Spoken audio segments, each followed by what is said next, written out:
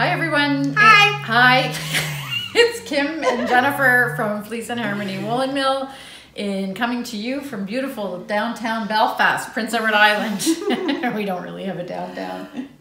If we did, this would be it. Yeah, we have a general store and a crossroad. It's a gas station. Yeah, and a gas station. Yeah. And a post office. Yeah. Yeah. It's downtown. Yeah. Urban rural. So we would say urban, except that you may hear a buzzing of the chainsaw in the background while we're recording this today, because our we have a local guy that comes and cuts and splits our wood for winter, and he's here today. Yay! That's very good news. Yeah, one day in the month that he couldn't come, and this, or couldn't come, that it would be disruptive to the podcast. Here he is today. We're not sure that you'll really hear it, but then again, we weren't sure if you were going to hear Jeremy either. Yeah, probably hear it, but I don't think it's going to be super distracting. We'll No. try to talk really Articulate very well. no, not this. We'll be Distinct. No, we'll just be louder. Okay. So Be louder than the chainsaw. Should be easy. Yes. He's kind of way over on another side of the farm, but we can hear Definitely him from hear it, here. yeah. It's a beautiful, beautiful day here. Yeah. Yeah. So we'll talk about that. So you're watching this, if you're right on the button when we launch the podcast, you're watching it on October 25th, 2019. And today we have an interview with another alpaca farmer, actually, this one from Nova Scotia. And we actually have finished objects. As you can tell. You might have noticed, although I have a little cheat to talk about on mine. And cheater, yes. So we'll just, before we get started, because we actually have quite a long episode today, because we have tons of Ask Us Anything questions. I guess after I said that we didn't have anything last week, people got right on board in there. And if I don't specifically ask your question here, it's because I'm going to private message you, because it was that type of question. Unfortunately, there's not chatter on the Ask Us Anything thing. So if you ask a question there that is more that should be handled one-on-one, then you'll get a message instead from us. So it's not that we're not answering some of the questions. And we'll ask you before we get started, if you like the episode or any of the episodes that you've seen, then you can give us a thumbs up, like our video, and subscribe. We hit 3,000 subscribers, so we're really excited. There was we were dancing for joy when we saw that. Can we hit 5 by Christmas? I don't know. 5,000. I don't know. We'll see. 5,000 by the new year. Come on, people. Yeah. Come on. So that's it. So if this is your first time joining us, welcome. And like I said, we're on episode 24, or maybe I didn't say that. Episode 24. I can't believe it. I always say this every episode now. Time is flying like crazy. And for those of you that are back, Thanks for staying with us. Thanks for staying with us, and a lot of you have done some binge watching and caught up. So we really love that when that happens. Yeah. So that's great. It's fun. Yeah. So we'll get right to the point, because we've got kind of, like I said, kind of a longish episode this time. So the farm update. Everybody's growing. They're putting on fat for winter. We did have a little patient over the last 2 weeks who's doing well. So it was really it was kind of funny. So sometimes if a lamb gets some kind of little bug or whatever, if they run a little bit of a fever, it can cause a break in their wool. Wool break. It's called. That's the technical term. Yes, and it's a disaster when you have it in the mill. If it happened in the middle and it just made a weak spot in the fiber, which we actually dealt with that from some fiber that we bought from another farm this week, which is a disaster. I guess I should qualify that in the realm of disasters. It's just a little bit of an inconvenience, I guess. But if it breaks enough, I don't know what causes it, but sometimes the break can be bad enough that their new growth of wool actually pushes out the wool that they have on their back. So our lambs were born in May, so that's how many months old they are. So they've got quite a lot of growth on there. And we had a little lamb that was sick, who's recovered and fine, but we had to put him in the barn just so we could watch him to make sure he was eating and peeing and all of that. So they need a buddy when they're by themselves. So there was this other lamb that we never knew he had anything wrong with him, or didn't seem to be anything. Anyway, his wool started falling out, and there's no other cause for it except that he must have had a little something or other that we never noticed. Anyway, he's naked now. Yeah, well, he's got a few more chunks to fall out. So it all came out, and it started to get cold, so he was the perfect buddy for the one that wasn't feeling well, except he's definitely not sick anymore. He's pretty active in there, and he's causing all kinds of chaos, jumping around and whatever. Anyway, the two of them are happy there. And so now they're both fine, but we can't put the original one back outside because his friend is naked. Yeah. So it's too cold for naked. Too cold for naked at night.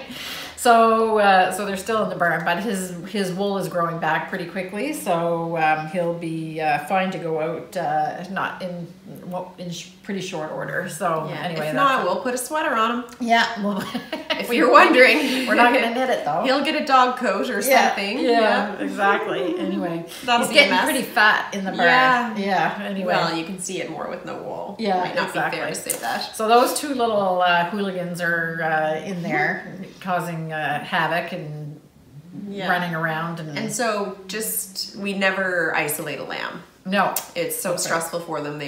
Their prognosis becomes significantly worse if they're kept away from other like species because they're a flock animal, and being solo is incredibly stressful for them. Yeah. So we always give them a buddy, and so it was just convenient that we had a bald buddy. It's like, who should we pick? Oh. Like he's gonna freeze overnight. So they're much more likely to recover if they have a friend, which is sweet, isn't it? Yeah, that's right. As with all things in life. Yeah, so that's right. So the one that was ill was actually, we isolated him in a little pen because we weren't sure what was wrong with them, or if it was, we weren't sure what it was, and if it could be. Anyway, once we understood that it was something that was not contagious, we put the buddy in, and he actually started to do much better quickly. As soon as they have a buddy, it's really, we try to avoid, like Jennifer said, solo as much as possible. So that's kind of really what's happening on the farm. Our wood is being cut for winter, and we're starting to really need. We've had the wood stove on for a couple of weeks now, but kind of like intermittently, sort of. But now it's really cold enough. Crisp fall days that are beautiful. Frosty, 2 degrees at night, maybe. Yeah, exactly. So that's going on.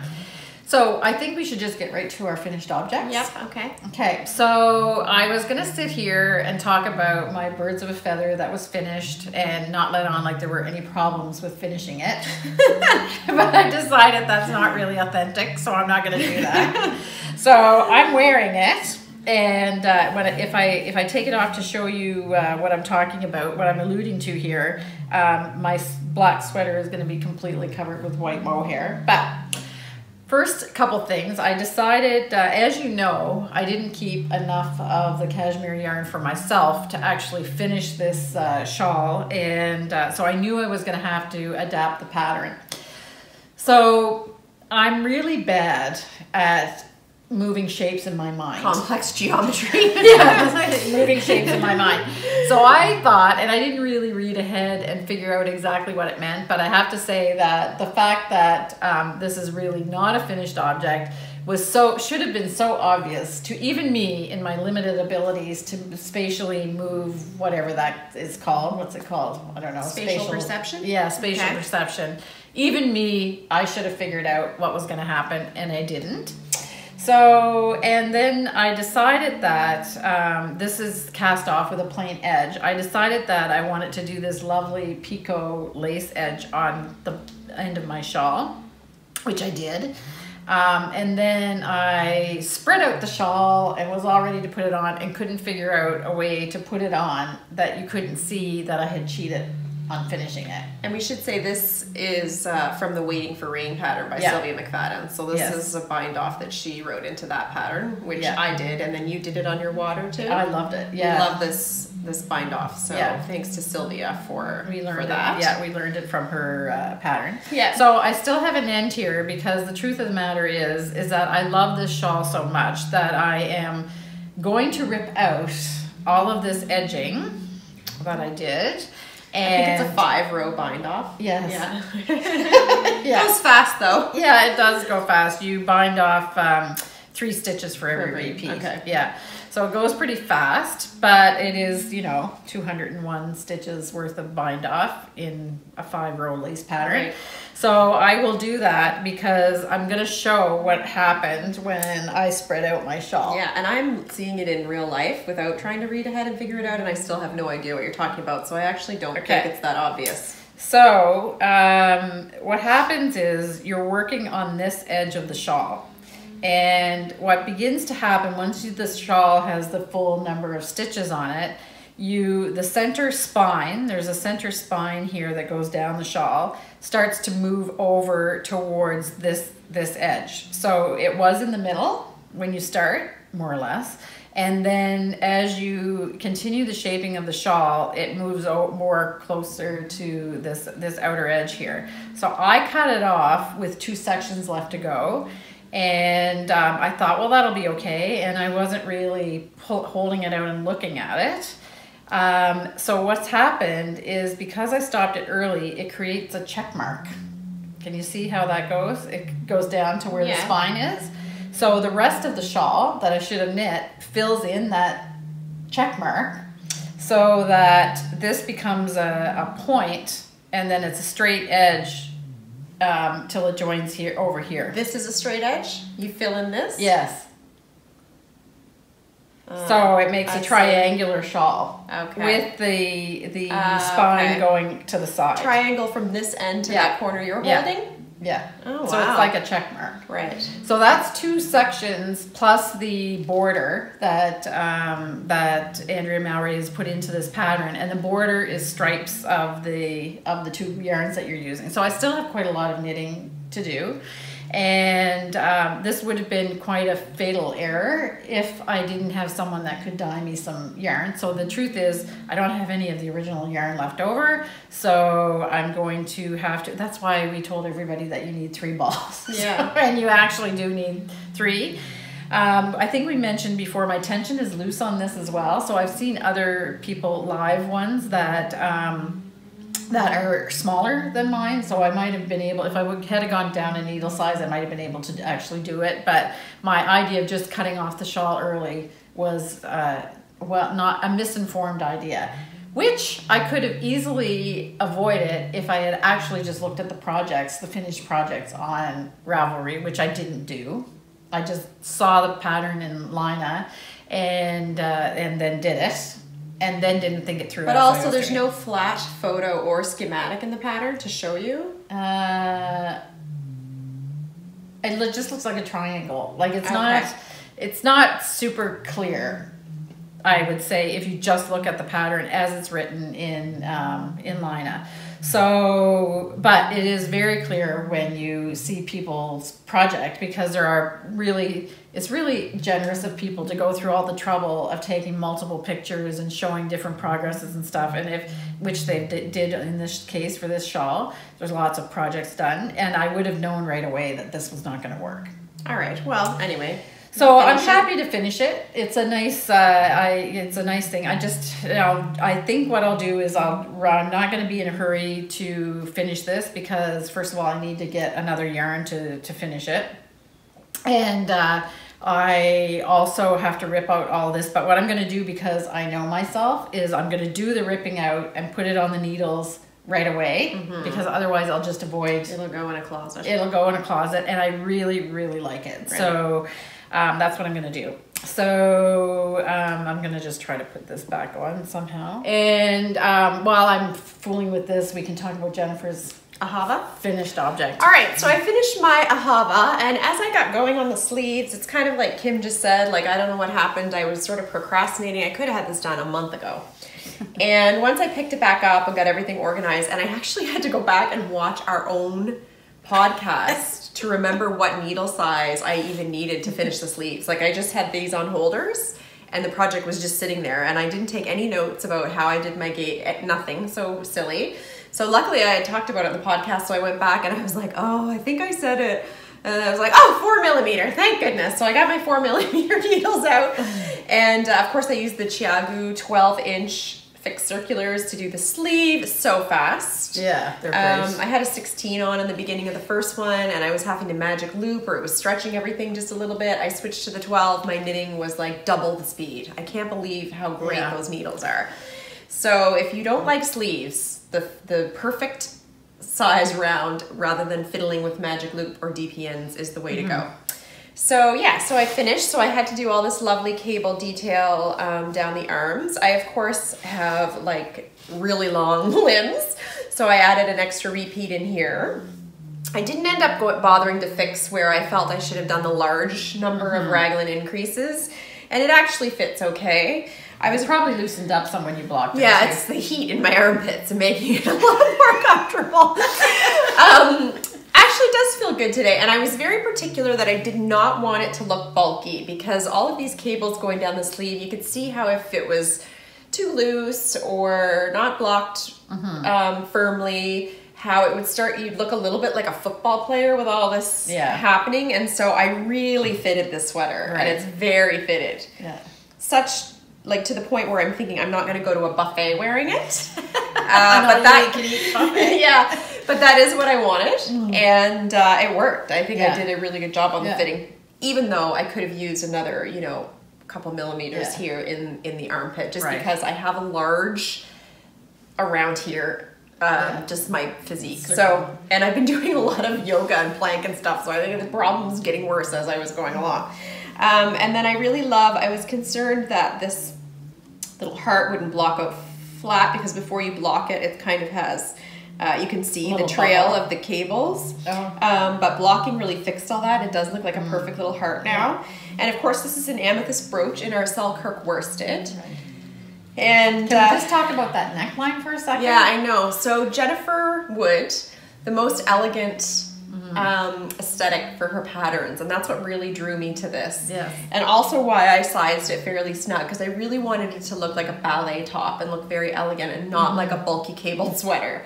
And so I think that that's a success. Oh yeah, it's fantastic. That neckline is great. Yeah, and it's very comfy. Yeah. And I think if you know, it shows your collarbone a little bit. And you would think we were sick of amethyst brooch by now, but not quite. We have an amethyst brooch update later, and it's selling like crazy. It's just a wonderful color, and I love the purple. Yeah, I don't know. I hope you can see it okay. We are going to take a photo of it outside, so we'll put that and up too. You alternated skeins on that. Yes, even I though alternated. Technically, amethyst brooch is a solid, but for us, solid actually means you tonal. need to. You always get tone on tone. Yeah. I alternated. It was all from the same dye lot, but even if it's not, I just alternate. Yeah. So, and did you say we had a question? It wasn't on the Ravelry thread. No, it was on YouTube. Yeah, so we should explaining how to do that. Yeah. Why don't you just do that now? So, because I don't have any yarn with me. Oh, okay. All right, so I actually just went and grabbed a couple balls of yarn so we could talk about alternating a bit. And again, these are two different colors, but it doesn't matter. So I feel like this is a thing that people really overthink. When you say, do you alternate skeins? They kind of get a little bit panicky, like, no, what's that? So it couldn't really be any more simple. So what you're doing is you're obviously going to cast on with one. If you're working in the flat, you've cast it on, you're going to knit to the other end. So you'll be doing 2 rows, and then when you get back to the other side, you just introduce the second one. Right. So now I'll knit with the pink, over, back, and then pick up the gray, over, back. Right. Now when you're in the round, of course. Sorry, I'm just gonna, because I'm doing that, I might have a question. So when I'm doing that on my Jobat's arm. So you're really just, you're leaving the end of the yarn that you're dropping. You're leaving that to the side. You're just knitting back and forth with the new yarn, and then you just bring up, you're only 2 rows. So you're fine to leave it on a flat piece, just trails along in the on the edge of the piece, because when you seam, you're seaming in from that anyway, 1 stitch usually, so it just completely gets hidden as part of the seam. In the flat. I just realized actually my Virgo is perfect to show this. Oh. So just to show again, because I'm at the end of a row here, you can see, and I've got both my tails here, right? So this is the one I just brought over. I just knit across here and this, and then I'm going to alternate and pick up this second ball now. So you see how short of a distance it is just to pull that up. Yeah. And of course they're all going down the side, but you would never see it. So now I'm going to knit with this one across and bring it back. And then the same thing, I'm going to switch to the other ball. Right. Now when you're doing it in the round, it's not 2 rows. It's every row. You could possibly switch because the tails are always together in the same place. Right. There's no reason to knit it back. You do the circle, you're here again. Right. Do the circle, they're both here again. Right. In that case, you can alternate every row. Yeah. Or you can alternate every second row again, which is probably what I would do because it just creates less, what are those called? What? In Colourwork. No, the little... Floats. Jeez. It's not really a float, it's just like a twist. Well, right? it's kind of like a float. Okay. Yeah. It creates a little jump between rows. So you could get away with still doing 2 rounds and then picking up the other one. So can you just tilt your hands forward, like to kind of do it? I should show it this way actually. Yeah. So here we're in the round. I don't know how well you'll be able to see this, but if not, we could try to add some pictures. But you're just always picking this one, and then when you bring that one back around, switch to the other one. Yeah. So the worst part of it is if you're always carrying 2 balls with you. Right. So, and they get tangled occasionally. Yes. So these are both in my bag. And would you say for the best success, you do it in a like you don't want to do it in the middle of the front in stockinette? And I don't want to overcomplicate it. Right. Usually the beginning of the round isn't. Yes. Because anytime you're knitting in the round, you might get a notch or, you know, like for color work or whatever. It usually is somewhere on the side, yeah. If your beginning of round happens to be right in the front of your chest, then yes, I would keep the extra strand over here. Right. And on a sleeve too, it would be better if it's in the round to alternate here. Right. Just because, you know, you have tension and things that you have to worry about when you're switching balls, same as when you're doing color work. So I don't know if that was reassuring or more frightening, but that's how it works. And you can just, I mean, you just do it, and within the first like 2 or 3 rounds, you'll know for sure if you're, it's really more of a tension thing, just paying attention. Yeah, and you could tweak it a little bit with a tapestry needle or something just to make sure it looks nice and smooth. But I have found in the flat, it makes no difference whatsoever. Right. It's along the edge. There's nothing to it. But in the round, you can get a few little tension errors. If you'd have to be pretty perfect with your float and with switching between to not have it show at all. Right. So I definitely wouldn't do it right here. I think it's one of those things that sounds scarier until you actually try to do it, and then you just just try it on a flat swatch. Yeah. Like this is so easy. I would say that also in the flat. Because you're doing it, it goes all the way the length of your work usually. As long as it's consistent, it just looks like part of the work. Like like if you just you're doing it and you're doing it all the way, you really can't see it because you're doing it the whole way up the piece of the work.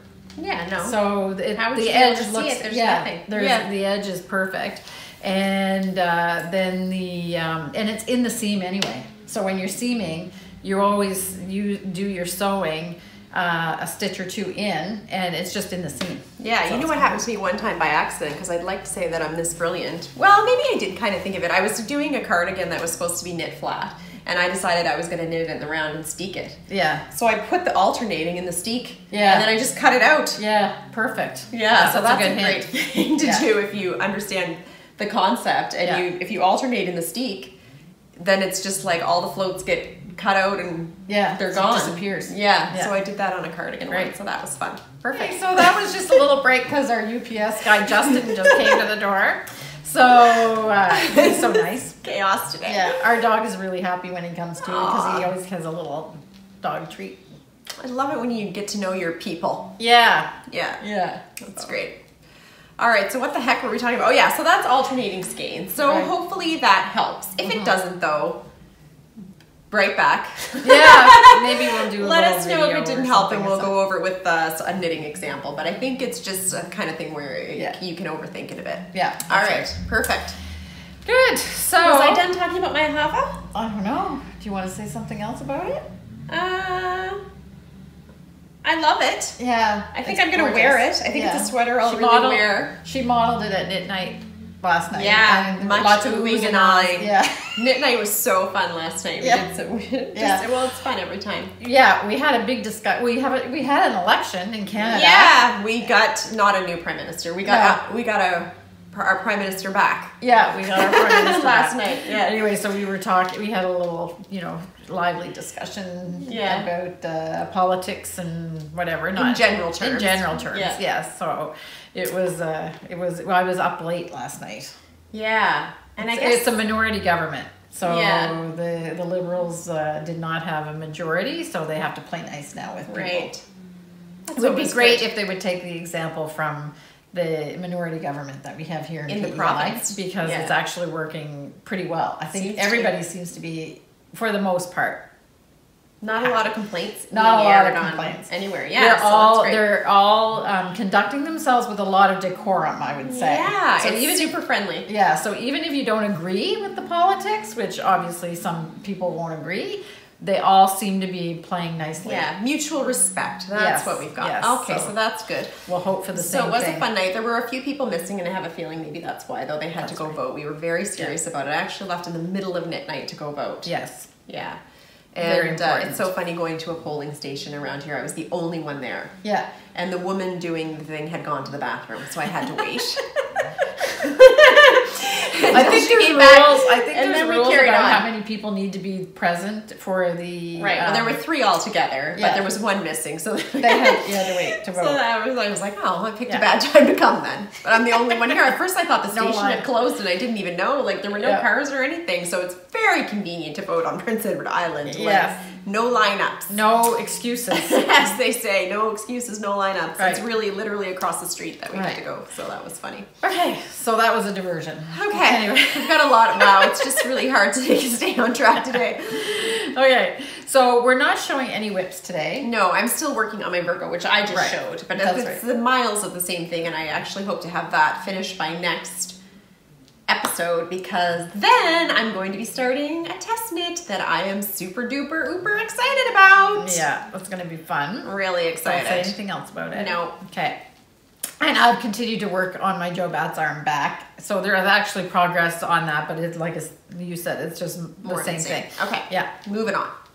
Moving on. So we received an order of the Cocoknits sweater workshop. Yeah. So we carry this in the store anyway, but we took the plunge and ordered, took advantage of the fact that their publisher is actually in Canada. Yeah. So it's a little bit of an advantage to have it shipped directly from the publisher. So we took advantage of that, except that you have to buy a whole box, but that's no problem because we sell out of these all the time. They sell what is that, 20? It's not that many. No, it's really not that many. Yeah.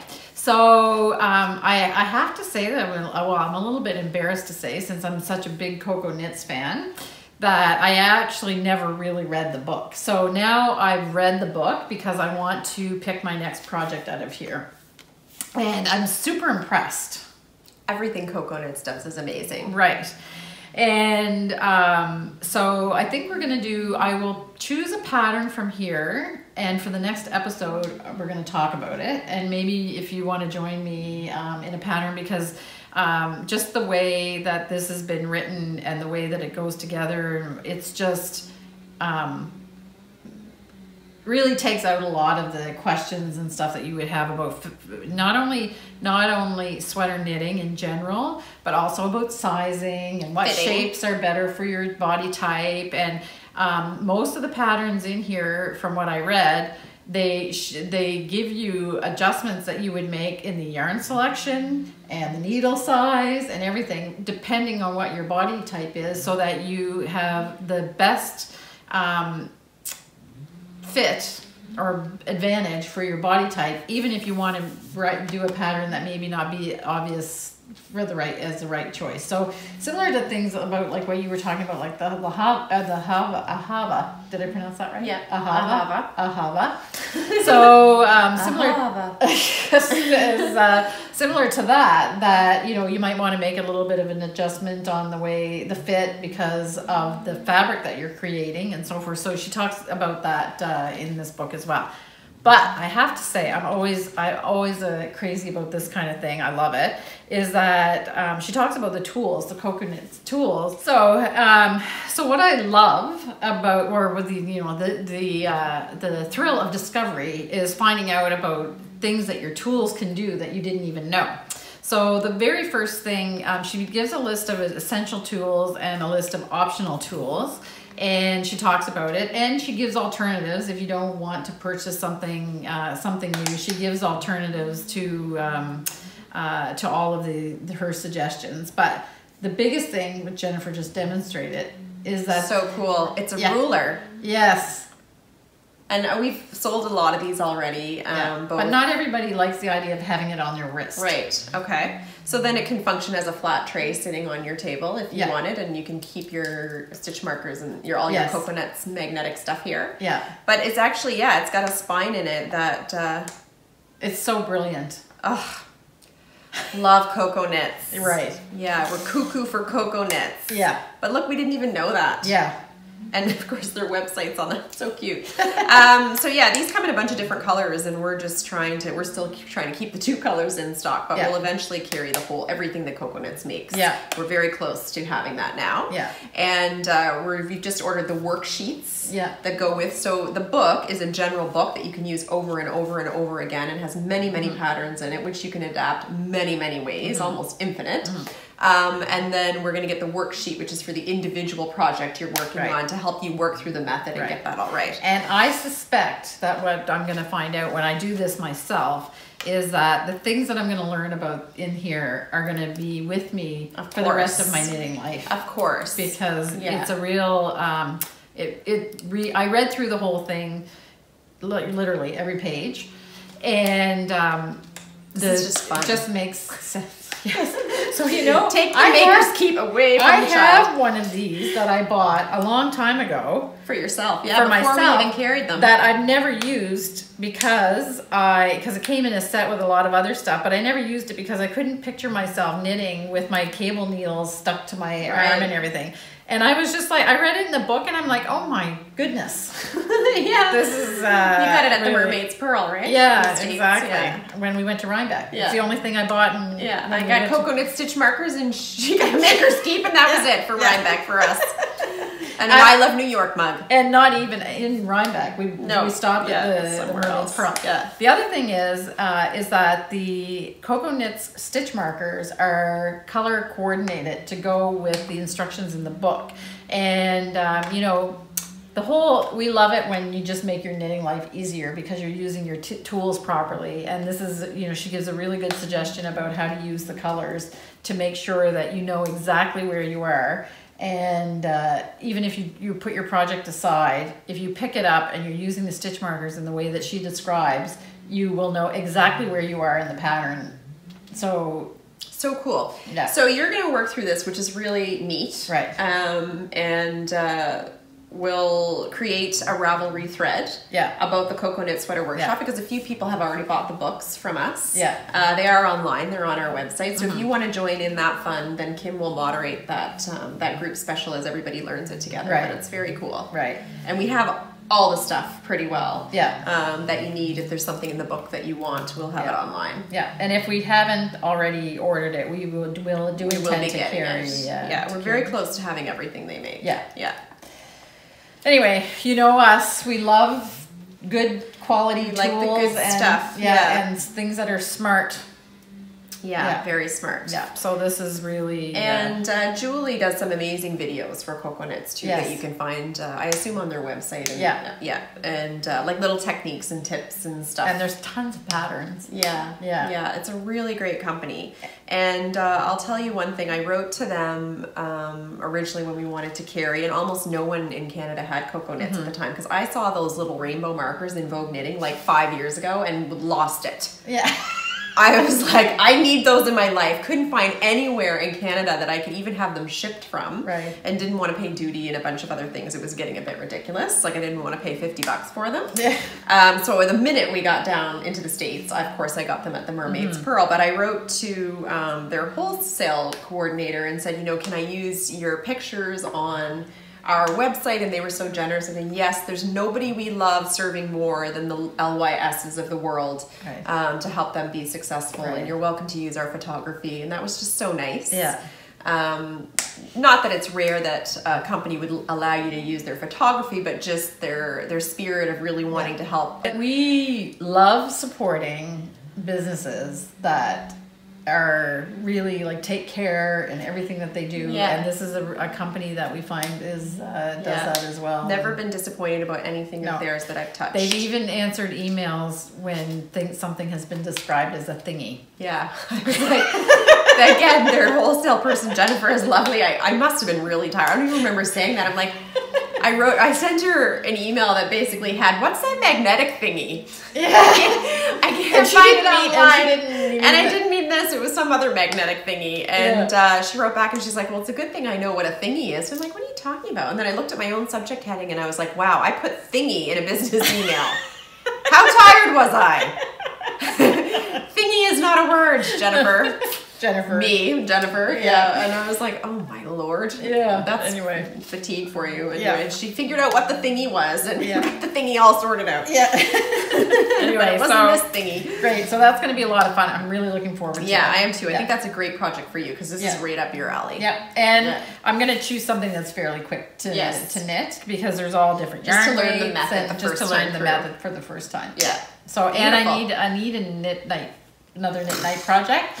So these are there's some shaping in these sweaters and everything, but there's a lot of what appears to be like straight knitting as well. So so that's what we're gonna do. And we're going to interview Barry Eisenhower. Or we have interviewed Barry Eisenhower. And you're gonna watch it now. Yeah, from Windswept Farms, and which is a cute little farm. Yep, and his company for his fiber and fibery goodness things is Opulent Alpaca. Yeah. So we'll, without further ado, we'll see Jennifer talking to Barry. Over to Barry. Yeah.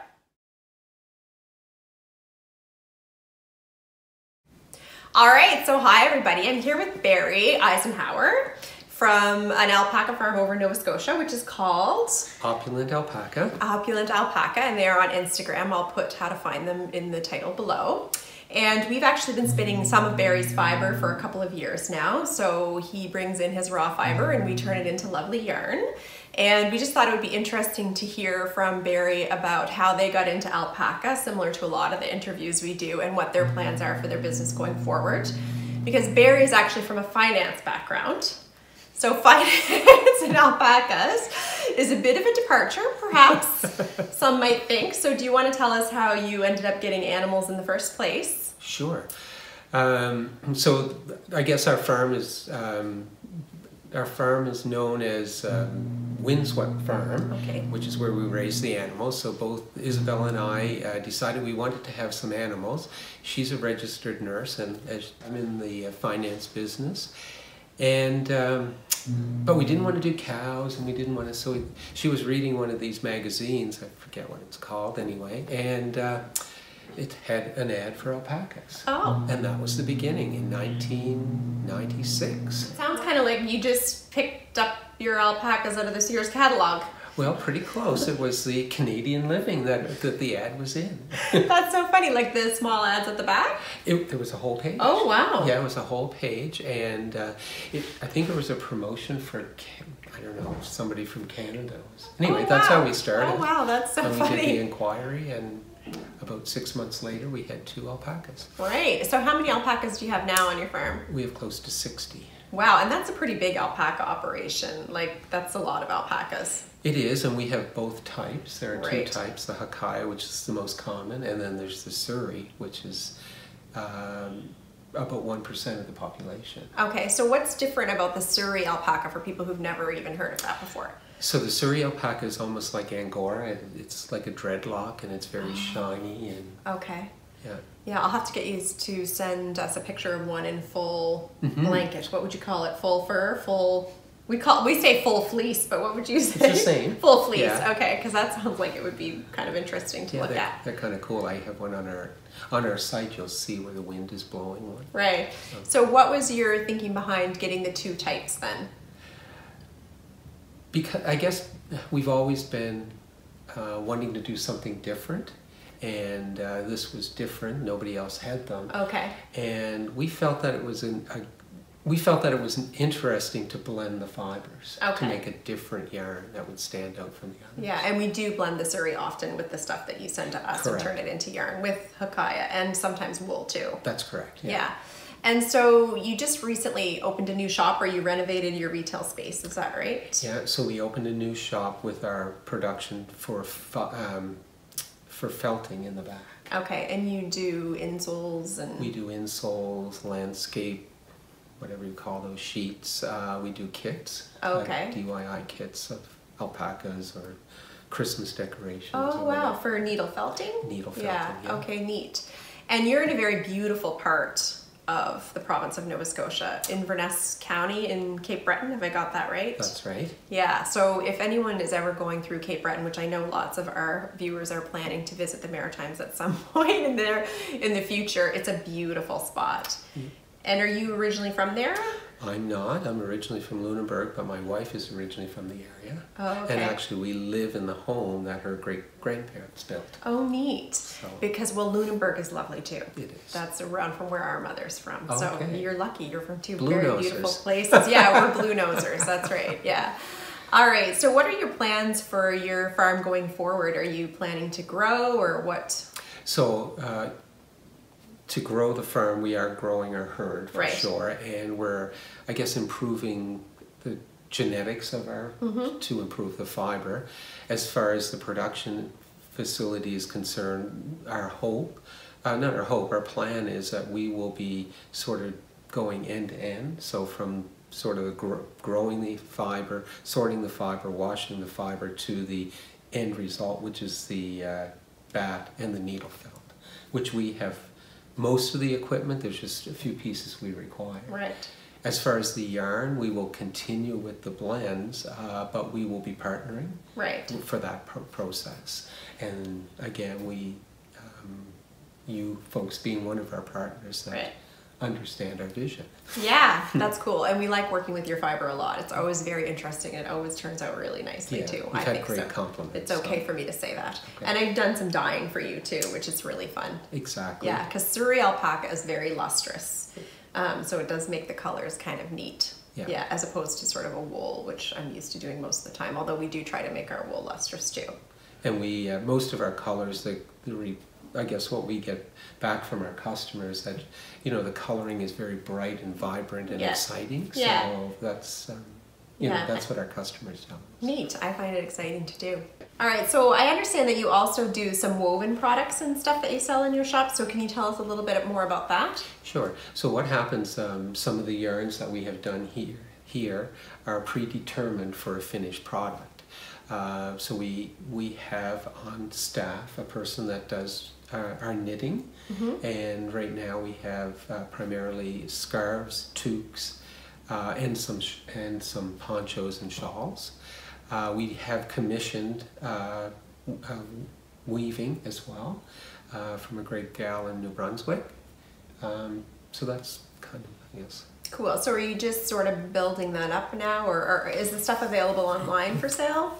Yeah, so all of our finished products are available online. There will be a select amount of products that we will be wholesaling. Oh, okay. In the future. Neat. Yeah. That's bold. Yeah. Yeah. That adds another whole dimension. Yeah. Okay, great.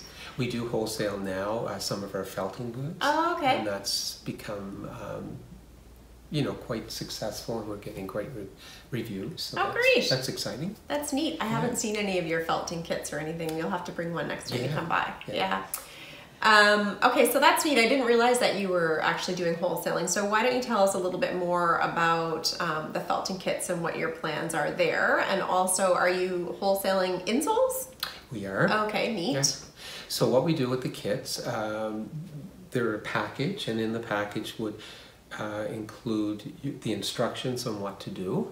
There's a felting board, 2 needles, and 2 cutouts of, right now they're alpacas, and then the rovings, colored rovings that go with it. Right now they're all being packaged by mentally and physically challenged group. Oh, okay. So they're hoping, and we are as well, that as we grow, we'll be able to employ them permanently as part of our staff. So we started with the alpaca cut figures, and now we're moving into season. So our next season will be Christmas, so we'll have snowmen, Santa Claus, that type of thing, then Easter. So they're a flat project as opposed to the 3-dimensional kits that you typically see. That's correct. Okay, perfect. That sounds neat. So it's a felt backing, and then they're felting the colors and the fluffiness onto that. Correct, on both sides. A lot of people are doing both sides for wall hangings. Right. Driftwood. Okay. Numerous things they're doing, ornaments. Okay, cool. And the insoles? So the insoles was a project that is not new. They're in the industry, but most of them are wool. So what we've done is taken, because we're in ethical and sustainable, we were looking for things for our lower grade fiber. Right. And this was one of the things that we could use. So they're 50% wool and 50% alpaca that is needle felted into sheets, and then which we do at our facility, and then we also have a clicker press, where we press out the cutout, the insoles from small to extra large. Right, and they must be super comfy and warm. Very comfy and very, Yeah. All right, neat. Because they're lightweight because of the alpaca, but yet the strength of the sheets. Yeah, they're great for in your rubber boots, I bet. Exactly. Or anything. Anything like that. Yeah, you must wear them for doing farm tours. We do, year round. Field tested? To field tested. Yeah. I even wore them when I went up north, and had them in my a boot that I had. I forgot my winter boots. Oh, okay. And honestly, I didn't need Wow, neat. my winter boots. All right. So one thing we didn't talk about when we last spoke to an alpaca producer is the feeding of alpaca. So I'm kind of curious, like sheep can be just grass solely, as long as your grass is good quality pasture. What do alpacas eat? They eat grass? They do. It's funny, alpacas of course come from the Andes, so I mean the vegetation is fairly sparse there. Yeah. So unlike sheep need a higher protein. Alpacas do not do well with protein. Oh, okay. So a lower quality fiber is better for them than high protein. Hey. Isn't that so interesting? Because we're always complaining on here about the lack of protein. Exactly. In forage for sheep, so you don't have that problem. We don't. I mean, we can, like an average hay quality is satisfactory. All right, neat. That's so lucky. I'm so envious right now. So do they get grained at all? They do. Usually most of the mums, and the nursing mums and or pregnant mums, which take 11 months for a single. But we wind up with, it's called a dairy ration. Okay. So there is this formula, and for sure, I mean, you can buy, there are some, I guess, formulas out there that's quite expensive. Right. But we took that sort of recipe, I'll call it, took it to the Department of Agriculture, and they did comparison. Right. And it was exactly the comparison, except for a mineral block, to the dairy ration. Oh, okay. And half the price. Neat. Wow. So being a farmers, we have to always watch our It's all about line. the pennies for feed. Right. Yeah. All right. So they get the same nutrition and less in their pocket. Right. Neat. And it's really probably interesting for people to know too how often farmers do consult with the Department of Agriculture and work with government services just to make their businesses better. We just had someone in here this morning from the Department of Agriculture talking about our future plans and stuff. So we actually are quite well supported. And we meet with them on Friday as well. So neat. They're very we test everything. Yeah. I think it's good for people to know that we do have an ongoing relationship with the Departments of Agriculture in our 2 provinces, just to try to always make sure we're doing everything as well as we can. And they're a wealth of knowledge. Yeah, of course. You can't know everything. Yeah, they have specialists. It's perfect. They have some great grass experts. Yes, they do. Yeah. Unfortunately, they can't control the weather. No. That's the problem we're facing right now. Expertise is not helping. No. All right, great. Well, is there anything else you want to tell us, or? No, just that go on our site, our Facebook site, Opulent Alpaca. Okay. Or Instagram. Yeah. And any questions, we'd love to answer them. Yeah, sure. We're always happy to get inquiries, aren't we? So I'll put all your information below how they can find you guys. Okay. All right, great. Thanks, Barry. That was easy. All right, so that was super fun. And then Barry was a good sport to come and do it because he really doesn't like being on camera. And he told me 5 minutes in. Yeah. Well, who does really, Barry? Right. And him and his wife run the farm, so he's not by himself. No, he would have preferred she was here. Yeah. But they're lovely people, and we only work with lovely people. Yeah. Really, our clients are wonderful, and their animals are, of course, adorable. And he always does really interesting things with his fiber, different blends and stuff like that. And he lets me dye up a storm, and they're very trusting. I love that. They're just like, whatever you think, Jennifer. And they're good collaborators, too. Yeah, so it's really fun to help people sort of co-create with people and their fiber and make it extra special and give them a lot of success. Right. And I know the dyed stuff always goes really quickly, which I always feel good about because it means I'm helping. Yeah. So that's always great. Good. So that was great. So, and it's always fun to have somebody else do some talking. Yeah, of course. You don't want to listen to us all the time. It's probably hard for our viewers to believe that we like the break. Get sick of hearing ourselves. I know, right? Okay. So now we're just going to do a shop update on the things that we haven't talked. This is a little bit. I should be using what I'm going to show. By this. Yes. Here. I should be using what I'm going to talk about next. Right. All right. So we actually carry a designer that does accessories, mostly for shawls, I would say, but she does other things as well. So it's dual design, and we always try out something first to see how well it goes, and then we decide if we're going to embark on more inventory and so forth. So this is a really good company that does really excellent shawl pins, and they do shawl cups and clasps and handles and things like that. So they have a whole lot of things that we don't carry leather goods and some metalworking stuff. Exactly. Yeah. So, but we do carry their shawl pins. So I just chose 2 to show because we will put these up on our website. So we have other ones, but we'll add them gradually to the website. And all this stuff always goes under accessories. Yeah, exactly. Yeah. So she's got traditional shawl pins that come with a thingy. And a stick. A thingy and a stick. The old-fashioned stick thingy combo. It kind of makes like a buckle, I guess. Yeah. What would you call that? I have no idea. The ring, there's always a ring and a stick. Yeah. So I'm showing one in metal, and this one is called the coil. The coil one. So cute. It's very cute. And they're well, it's not really, I was going to say simple, but intriguing. They're it's not whimsical. Really yeah, exactly. They're really nice.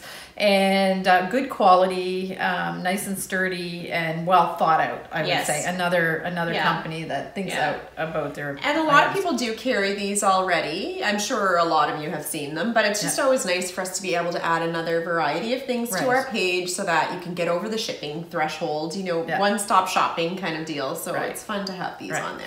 So these are all lovely and super nice. But what's really cool is that she also makes and designs penannular. I hope I pronounced that right. Sounds right. Penannular, I guess it's called a brooch. Yeah. Yes. So this is actually, this one's called Runa.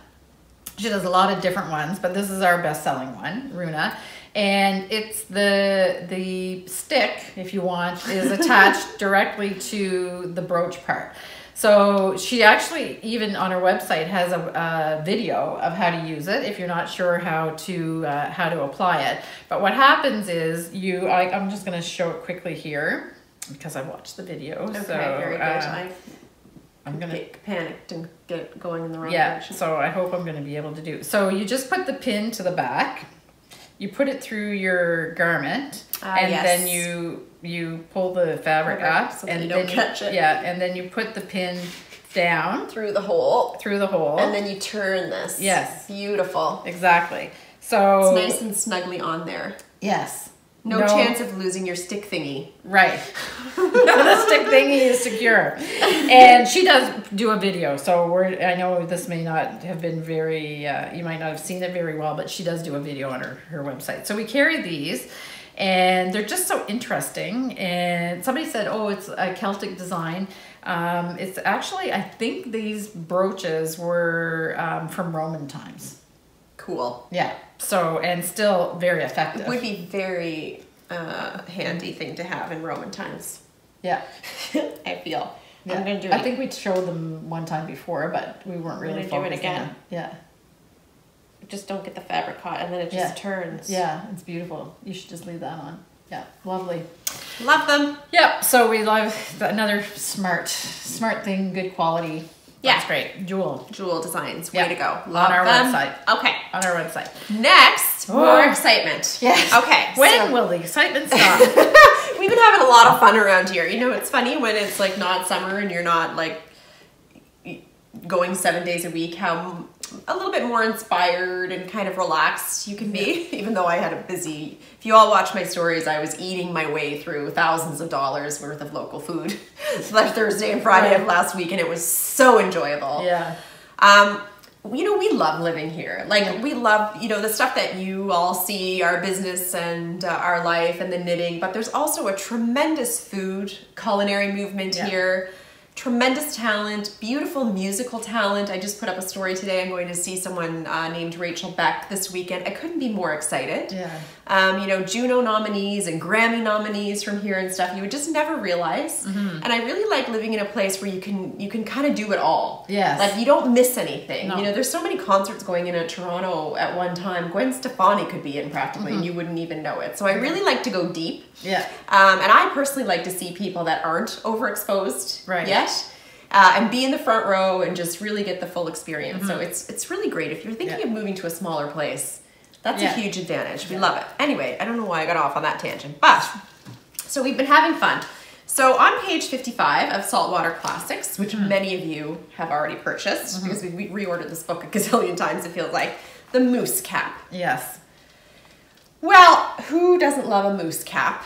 So our lovely helper / employee Janet took it upon herself with my urging to knit one of these out of our yarn and see if we could find some colors that would work, because we don't do a marled yarn yet. Yeah. And what I mean by marled is this is like a 2-ply yarn and 1 ply is gray and 1 ply is white, and then they're twisted together, and that's a marled yarn. Right. We don't spin any of that yet. No. Have we ever? Yeah. One time we did. Yeah, we did one for we did Green that Gable Alpaca Alpaca. one. That's right. Yeah, I have a little bit of it. Yeah. I think I'd like to do it in the future, but we're not taking on anything like that right now. So we've created a kit out of our SELKIRK worsted using the moose cap pattern, and the colors are natural, pine cone, and slate. So I'm just doing up the kit in the one color for now. I have no idea which is the front.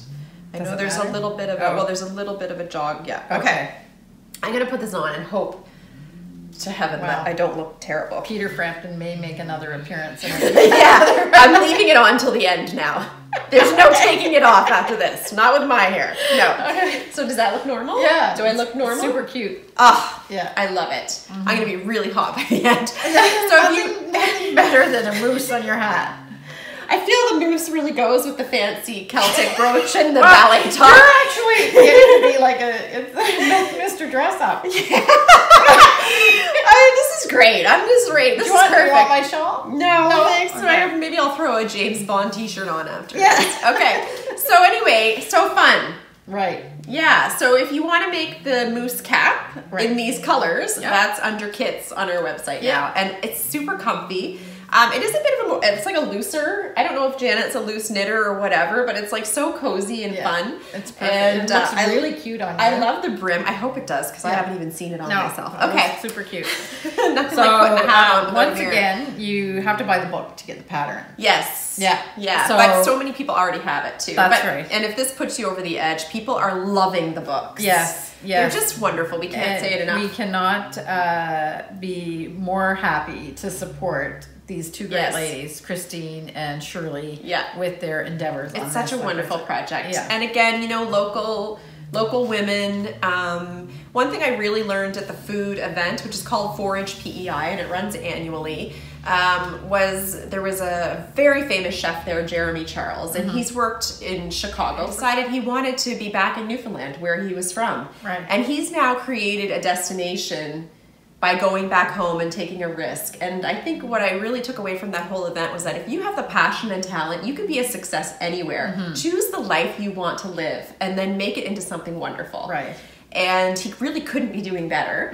And he's home with his family. His kids are growing up where he grew up, where he wants to be in his natural element. He didn't have to stay in Chicago to be successful and stay in that rat race and do all that. So that was really cool. And he's super supportive of local. Yes. Yes. And I'm pleased to say that at the end of about halfway through the second day, he said his mind was blown by everything that was available on PEI in terms of local food products and stuff. So it's just really great to hear. And I think that's kind of what we thought we might be able to do, but we didn't know if we'd end up selling pies on the side of the road or what we might do. But when you follow your passion and you stay true to your heart, you can be a success anywhere. Yeah. You don't need to chase the typical 9-to-5 corporate thing that your guidance counselor laid out for you that, sort of everybody else is doing. If that's what you want to do, then that's great. If you want to be in finance or whatever, then of course you're not going to be on PEI playing the markets. No,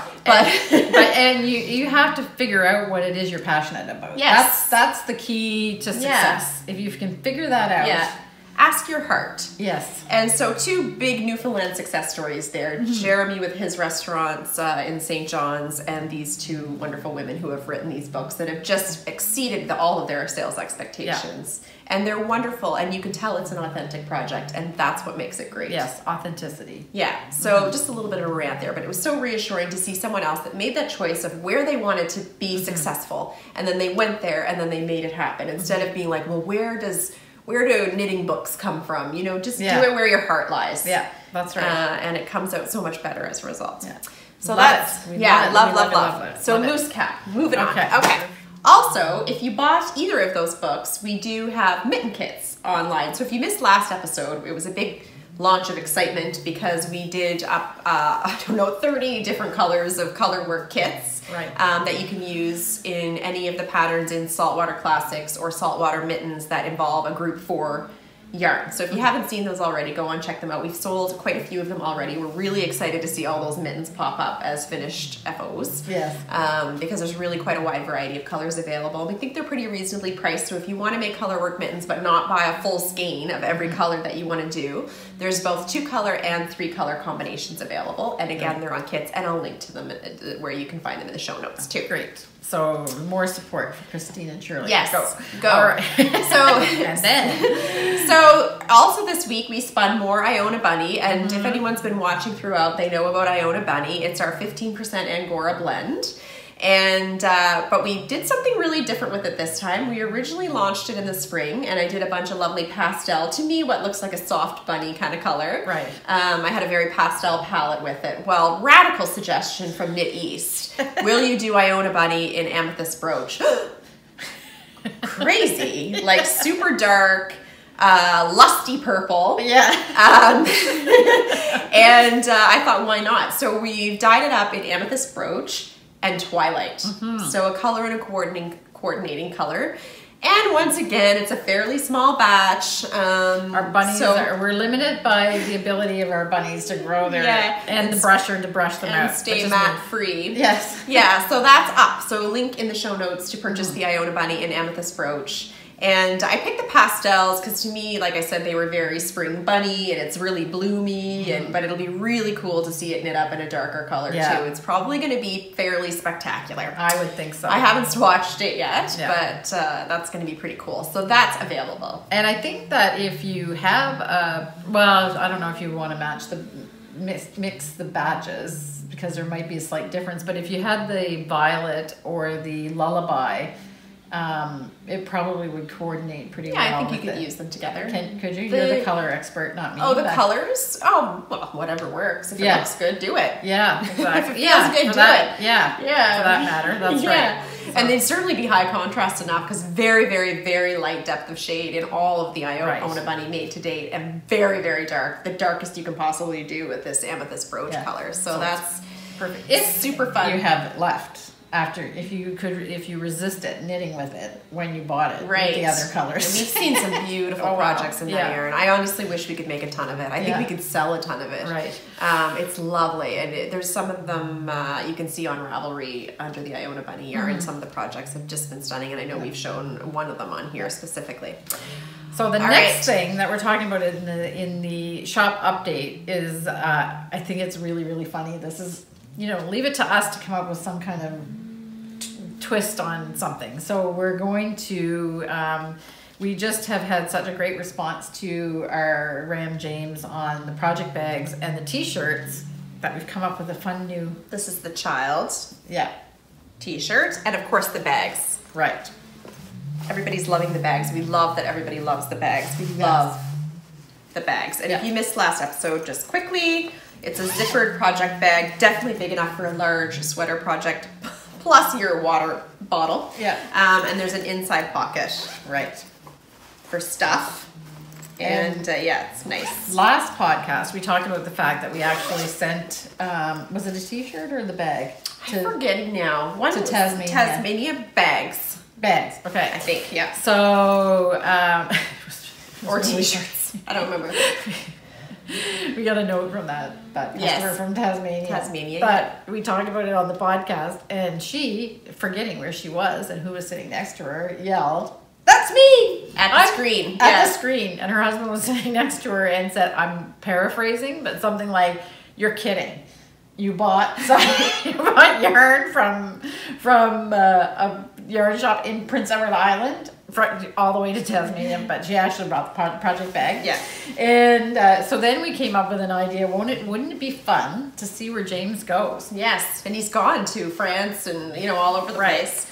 So we've come up with a hashtag. Yeah. James spotting, which of course you're seeing below, and there are 2 S's. Yes. In a row. That's a bit tricky. And we have to give Rachel credit. Not only is she a tremendous baker, she has a great sense of humor, and she's obviously a genius. So she came up with the James spotting tag because we were like, okay, we need a tag because there's like the Flat Stanley children's book, and Flat Stanley shows up all over the place. And so we didn't want to do Flat James, but something that we could tag our... you guys could tag your posts with, and then we'll share them on our stories, and it could be really, really fun. So if you're wearing a James somewhere, just do a quick pic and post it on Instagram with the James spotting tag, and then we'll be sure to share it with everybody else. It'll be really fun. Yeah. And then we were talking about, and there's a new train spotting movie coming out, so that's sort of where I think the inspiration came from. But I was like, Rachel, well done. Yes. Good for you to come up with that. Rachel. We actually applauded her. Yes. We were so excited. And then we got talking a little bit about if the 2 S's in the middle would be confusing, and we were talking about semantics, and grammar. So here we have our story for the week. Yeah, so really it made me think back to when we ran our first natural dyeing workshop here on the farm with Ash Alberg, who teaches natural dyeing, and all of their yarn is done with natural dyes, which is different than I use organic, certified organic, but it's still a powder. Natural dyeing is with leaves and twigs and things like that, or flowers or whatever. Onion skins and mushrooms. So it was very exciting. Ash was coming to teach natural dyeing. Unfortunately, I failed to realize that dyeing, when it comes to adding color to something, has an E after the Y, whereas dying, as in losing one's life, does not. So I put up my lovely ads on Facebook, and they said, "Dying naturally on the farm." Except it was dying. And at the time, there was like an awful lot of press around assisted suicide and whatnot in Canada. Yeah. It was very confusing for people. So we didn't get any calls, luckily. Fix that up right away. There'll be no dying naturally on our farm. Okay, whatever that means. Just a point of how important. And we were charging $60. I mean, it seems like a real bargain.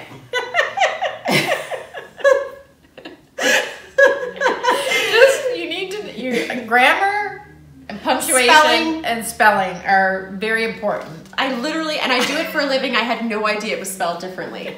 It is. Yeah. Lesson learned. Glad to help you all out with that as well. Do not make that mistake. okay, everybody thinks we're weird anyway, it's fine. All right, so that's James spotting, and there's 2 S's in the middle of it, and dyeing has an E when you're referring to adding color to a fabric or anything else. D-Y-E-I-N-G. Yes. Okay. And something that's not on our agenda on the list, but that you have there, I think you want to talk about? Well, it was actually my bookmark, but how cute is this? It was my bookmark so I could open to the moose cap quickly, but you know about Diana's photo shoot if you follow us at all, and I was really concerned that there were no photos of her in the bonnet because I had put the scarf on first, and the scarf went with the bonnet, and then she took off, and it was a whole, you know, we told about that story, but apparently there was a photo of her in just the bonnet, and we love it. We're so excited. She is a goddess. Yes. For a she. Rock star Diana. And I just love her little Marilyn style birthmark above her eye. I mean, she couldn't be any sweeter. And so we got a few of the prints and things in the shop. Not enough to really put it online yet, but when Ernest gets back from his vacation, we'll be ordering more. So this is kind of this was the photo we were trying to get. With a scarf, and then, you know, she took off with the scarf, and hilarity ensued. All the entire flock was exhausted by the end of it. It was worse than Open Farm Day. She just kept running, and they were all following her, none of them knowing what they were running from because it was attached to her. Yeah. She wasn't getting very far. No. She couldn't get away from it. No, poor thing. It's sounding an awful lot like animal torture, but it was only like 5 minutes, and then Ken was able to catch up with her, and she was like, what's happening? And he got the scarf off. And we are talking about being frightened by a mohair scarf. Yeah. Yes. Nobody was at risk. No. No sheep were harmed in the filming of that video. Right. Okay, so anyway, these little, if you're local, the cute little Diana prints, we have a few things. And of course we're thrilled. I mean, we just love this little sheep. And it's nice to see her getting her due. Yeah. So we really have rock star sheep. Yeah. Between James and Diana. She's the showbiz sheep. Yeah. So... All right, so that's so I didn't mean to insert that. No, that's fine. It was actually just my bookmark, but it's all good. So now we have Ask Us Anything. So we have quite a few questions. So Kath 613, which is actually Catherine, she has asked us why we ended up on Prince Edward Island instead of in Nova Scotia, since we're from Nova Scotia. And the answer to that is just the way that it happened. We found the size of farm that we wanted to purchase on PEI, and at some point it did kind of go down to finances because at the time the price of land on Prince Edward Island was quite reasonable compared to Nova Scotia. So the farmland in Nova Scotia is actually kind of being more and more concentrated as the province, spreads out, the cities spread out. And at the time we were purchasing, PEI still had quite a lot of wide open spaces, and the price was right, and the size of the farm was right. So that's why. And we wouldn't have done it just for those reasons. It was also, we've talked about this before, that we met with the departments of agriculture in the different provinces that we were looking for, and the people in the Department of Agriculture and PEI seemed really great to work with, which they are. They were interested in innovative ideas, and they had programs for new farmers. So that was kind of the cherry on the top. Another shout out to PEI. Yeah, another one. So that's why. And in the same question, Catherine asked if we lived in Vaudreuil, Ken and I, when we were in Montreal, because we talked about the lake Lac Saint-Louis. So she thought we might have lived in Hudson, but it was actually in Vaudreuil where we lived. So for anybody that knows Quebec geography, now you know where we were, right on the lake. Same lake though. Sure enough. Same lake. Yeah. I wonder if Catherine has also run her boat aground. Yes, I don't know.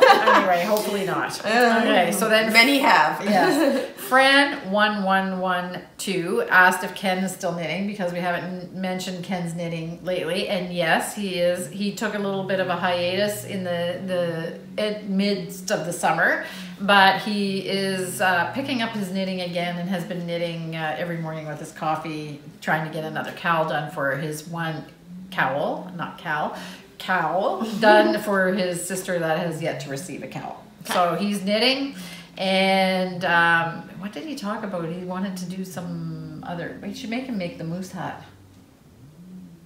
Yeah, he can do that. He had a hat on this weekend that he knit. because he was doing hats too. But let's get him on to Colourwork. Yeah, we'll get him on to Colourwork. Okay. And then Ann R33 asked about what our favorite bases are for sweaters. It's Annie R33. Sorry, Annie R33.